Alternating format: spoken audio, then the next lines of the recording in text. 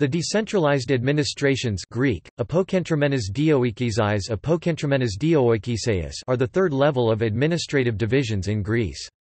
They were created in January 2011 as part of a far-reaching reform of the country's administrative structure, the Kallikratis Reform Law 3852/2010. They enjoy both administrative and financial autonomy and exercise devolved state powers in urban planning, environmental and energy policy, forestry, migration and citizenship.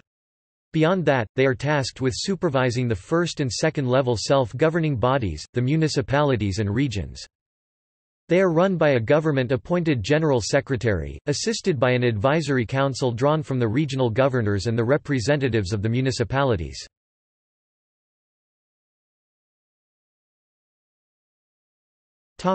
List of decentralized administration. Decentralized administration of Attica, with the capital of Athens. Decentralized administration of Macedonia and Thrace, with the capital of Thessaloniki. Decentralized administration of Epirus and Western Macedonia, with the capital of Ioannina. Decentralized administration of Thessaly and Central Greece, with the capital of Larissa. Decentralized administration of Peloponnese, Western Greece and the Ionian, with the capital of Patras. Decentralized administration of the Aegean, with the capital of Piraeus. Decentralized administration of Crete, with the capital of Heraclian. Autonomous monastic state of Mount Athos, excluded from the Kallikratis plan.